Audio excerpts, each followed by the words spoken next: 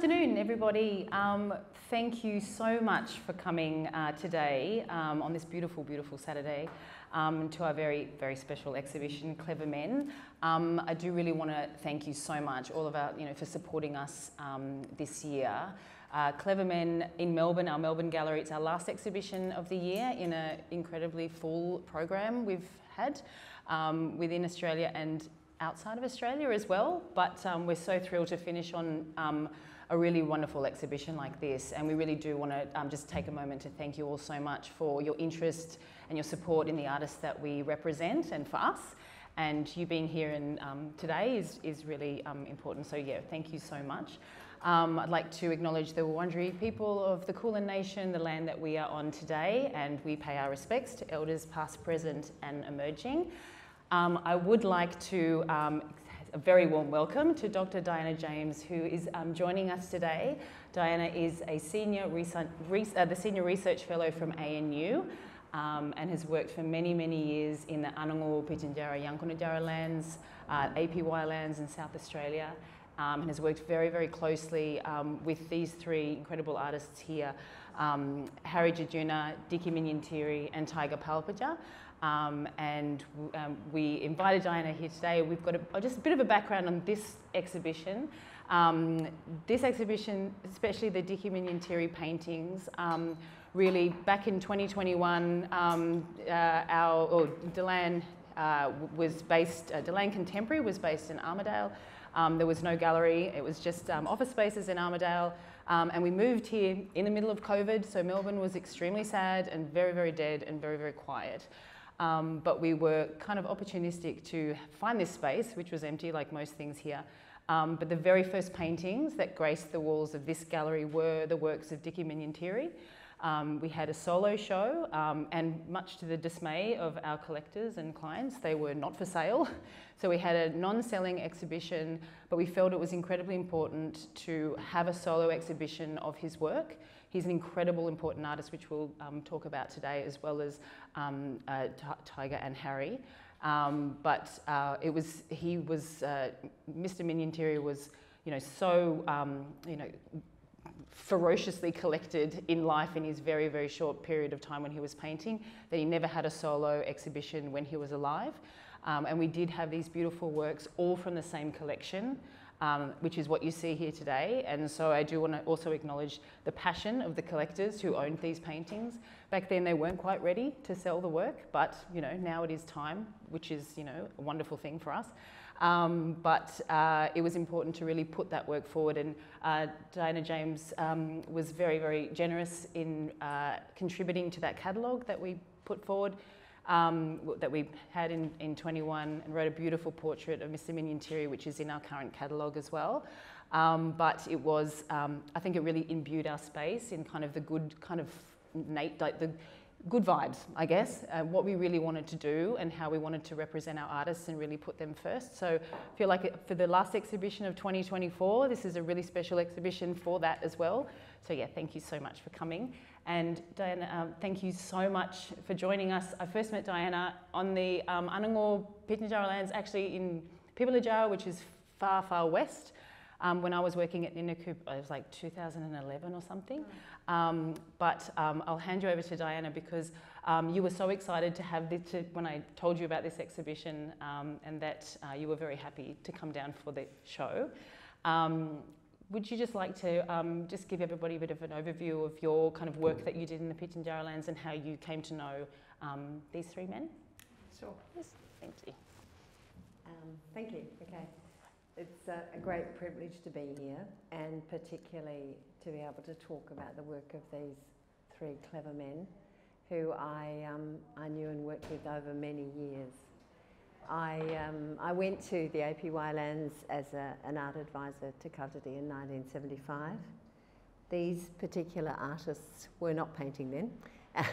Senior men in the community, involved in law and culture, and very much respected, but I actually didn't meet and live with them closely until I moved to Pitjantjatjara in 1980.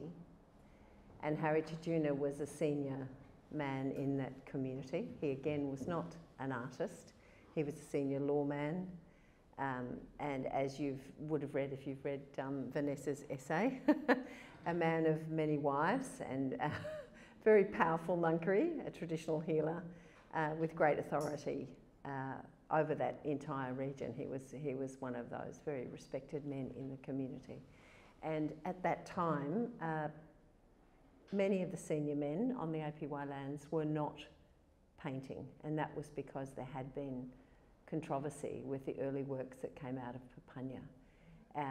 And Anangu from the Tjutjuna and the others, the men of that age, who had all grown up in the desert, been born in the desert, before there was any missionary or whitefellow settlement out there. They were called Anangu Palpatja, born on the ground, which is of great significance because you were born in the country of the Tjukurpa of your ancestor, and you embody that, as we'll get later to talk about the signature in these paintings, which is so strong. Anyway, that's my background, is that I was working there, and because I was working in the arts, I was keenly aware of the controversy that was happening, and we were very much instructed to concentrate on carving and traditional bono and traditional works rather than moving into the acrylic art world, and the artists themselves were not interested at that stage. There were reparations being made and negotiations ceremonial up the line with Ura Ura Jungler and others that people would know of from the Palpatja movement. But on the APY lands there was no movement towards the acrylic arts. So these three senior men did not decide to paint until quite a lot later in their lives, 2004, 2005. And by that time, they were very clear about asserting who they were and what of their law they could share or not share on paintings. And so I find it really extraordinary to be here amongst these works where they are imbued with such power and knowledge. And I have enormous respect for all three of them as men of power and knowledge and as healers. And yet they're perfectly safe. They have been rendered safe for anybody to experience and learn about the power of the land without being exposed to symbols or information that uninitiated people should not have access to.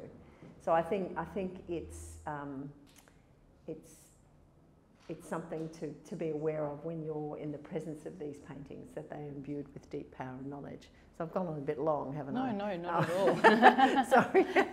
Anyway, so that's, so I have worked with them for a long time, but their paintings came later in their life, and I've been surprised and amazed and very thrilled to see their paintings develop, and to see them now in this exhibition is very exciting. Thank you. We were talking before, so Diana arrived a bit earlier, and we were sort of, going over and talking about, this exhibition and how special it really is. These three men haven't had an exhibition together before, and their authority really, it wasn't matched by anyone else at the time, except by each other. And the title Clever Men, I might just ask Diana if you'd like to kind of, talk a little bit more about what that means, and really what is a ngangkari, what is a traditional healer, and who are they to the community, and what do they mean as far as, in the community? Well, a ngangkari is a traditional healer, medicine man or medicine woman, so it can be of either. People can be man or woman, and they are recognised as healers quite early in life, often around about the age of 7. People will see that the spirit of the power of the Tjukurpa, the particular healing medicinal law that's come through, is alive in that person. And then they are encouraged and taught by elder ngangkaris, and gradually you'll find that people develop specialties. So some people are particularly good at healing illness in young children, or attending for childbirth, or healing for major burns. And in that context, one of the interesting things about Tjutjuna's statements in his paintings. He calls himself "I am Spider-Man," Wadiwanka. Now, wanka is can refer to the spider, but it also refers to the itchy grubs and the kind of web that they make in the trees, and that is, in traditional medicine, is knocked down from the tree. You've got to be very careful, because if you don't treat it properly, it gives you an incredible rash on the skin. But you clean it out properly and you heat it, and then it is wrapped over a burn and it becomes like a bandage. So it's a direct connection with Wadiwanka, with the Spider-Man. So the importance of ngangkari can't be overstated, really. They are usually men and women also of high degree in law, so they very often are holders and custodians of long song cycles. They've been through a lot of ceremony and dance, and they are very skilled at managing power, because a lot of power comes with being a doctor, a medicine person. And as Dickie Minyintiri would say, he can perceive a mummel, like a bad spirit inside somebody, or even in the community hovering around, ready to cause harm, and he will attack it. I mean, Minyintiri is quite a wonderful storyteller, very colourful, and he talked about getting his spears and his spear throw to go after this mummel. Now, that is not just in reality, but that is his mapan, his spirit body, that can go out and go into the body of the ill person and find the bad or the infection and chase it around, get rid of it and scare it out of the body, or catch it in his spear throw and take it with him and dispose of it. So if you're interested in this, there's a wonderful book about ngangkari that's been published by the APY Women's Council, which I think I'd highly recommend to anybody who's got an interest in this area.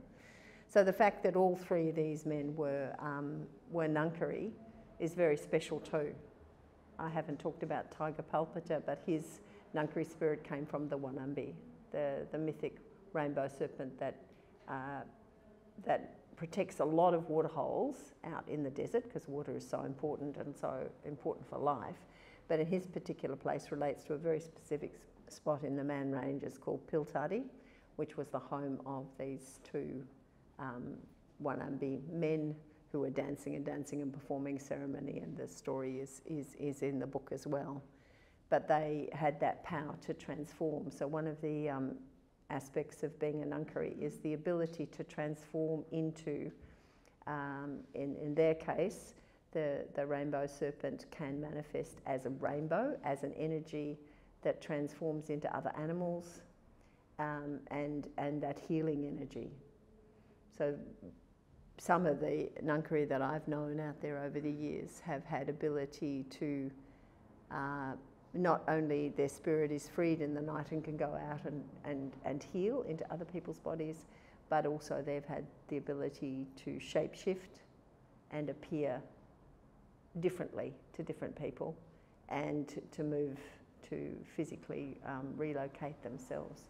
So it's a huge tradition of great importance, and still is today. A lot of the ngangkari now are working with the health service out on the lands and performing healing. Mm. And it's you're talking about the spirit body, spirit being. I mean, all three men really do put themselves physically into the canvases as well. So with Tiger Palpatja's work, the cross that you see is actually like his moniker. It's his T for tiger. So in many of the paintings here, you can see that T, and that is tiger. It's not a Christian cross. It's his name, and that's mine. And Harry as well. We were just talking earlier about how he's kind of later on he would bring together the principal chukurpa in the one canvas. And so there's, this painting here, we've got Wadi Niru, which Wadi from the Kungaralpa Kapa, Seven Sisters, Wadiwanka, and there's the black and white painting in the other room. It's got Nintaka as well. So do you want to talk? We were talking before. It was about how Harry. The question was did these spirit beings in creation time? Like, did they come across each other? Did they actually interact, you know, in the Tjukurpa, or was it something that Harry was just, you know, I can do this, so I'm going to, you know, assert it in my canvases?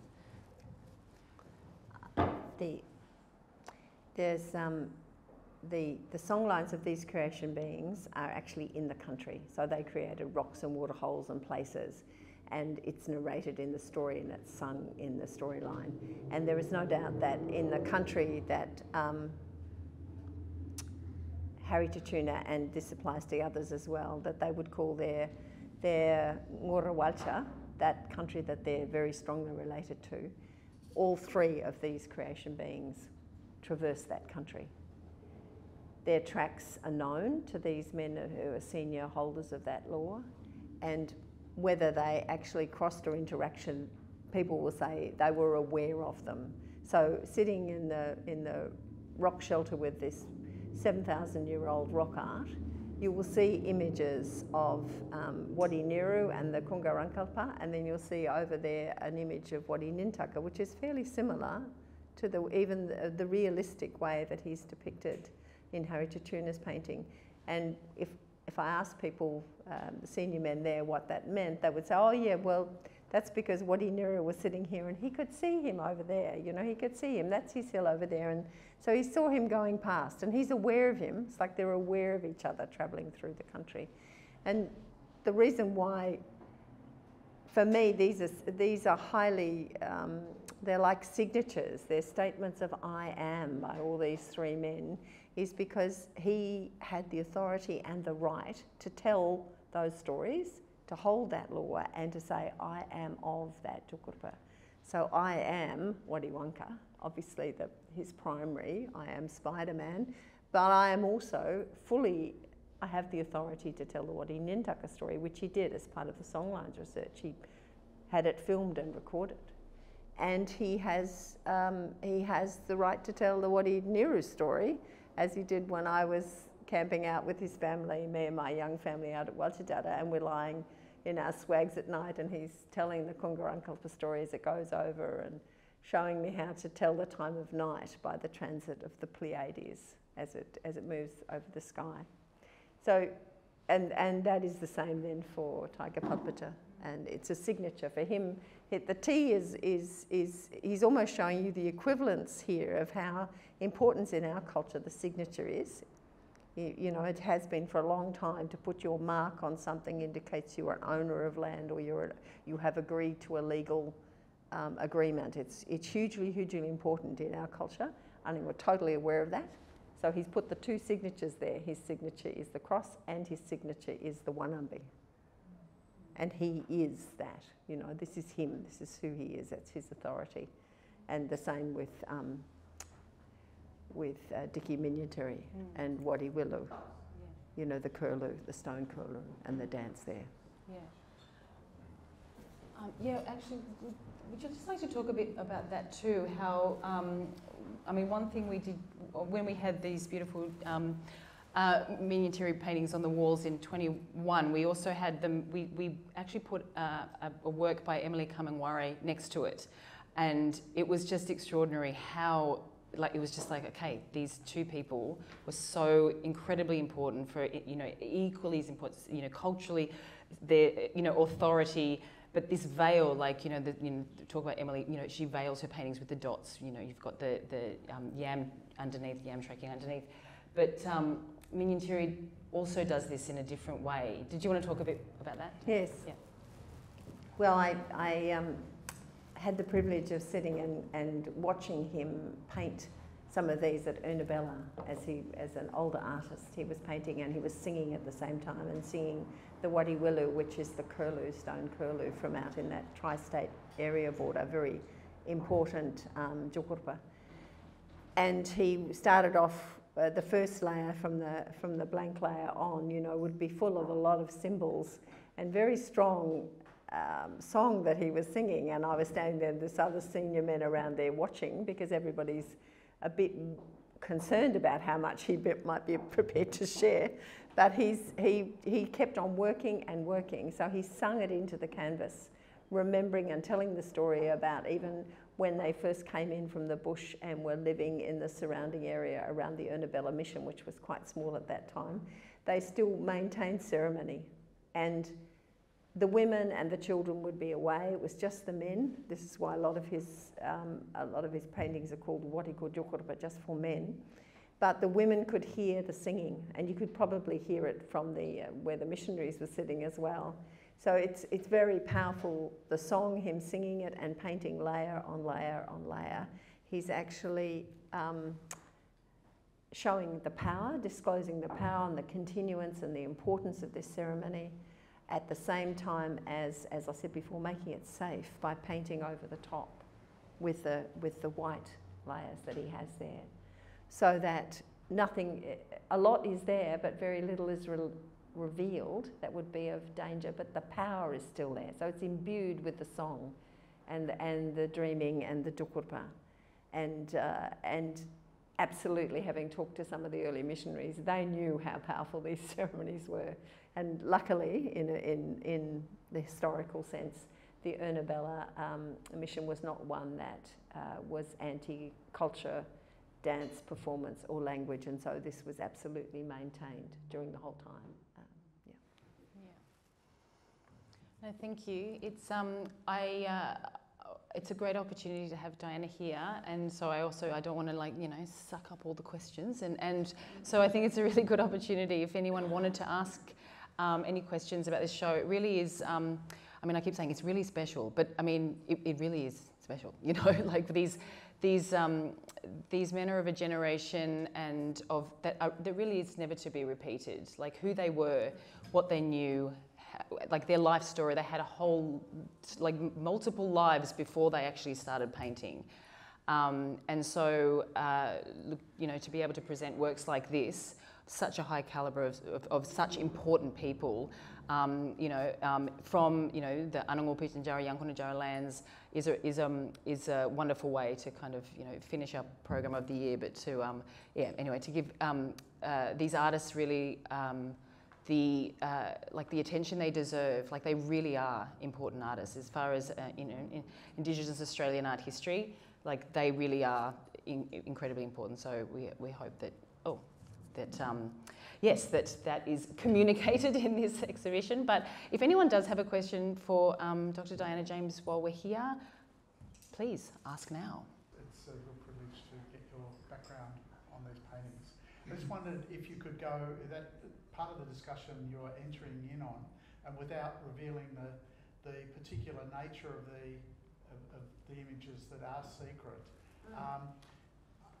In my imagination, maybe thinking about mature paintings by comparable artists, are the images more specifically iconic behind, without detailing what they might be, but are they more you know, semantically specific behind, coming up to more abstract elements? Yes. Okay. Sure. Do you want me to add to that? But that's, yeah, if you could add to it, it'd be great. Oh, okay. Yeah. All right. Not take as much as John you can. Yes. No, that absolutely. One of the advantages about being a female anthropologist, I don't ask questions and I don't talk about stuff I shouldn't talk about. So it's kind of a bit safe, really.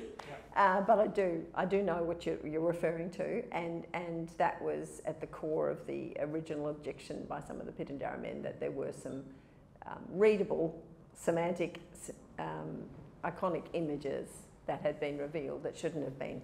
So yeah, that's exactly what often he would start to paint, or you know, they would be coming out in his first layer and then he would paint over.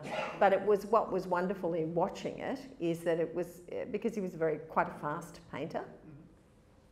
So as he's singing the song and talking about the fact that the women are away but they're hearing, so they're hearing the men's power, he's painted those symbols of power, and then it's almost like you might be watching at a distance and the men are kicking up the dust, you know, so the kuri, they're going around and around, and it's kicking up the dust, and it's protecting the watchers. Yeah.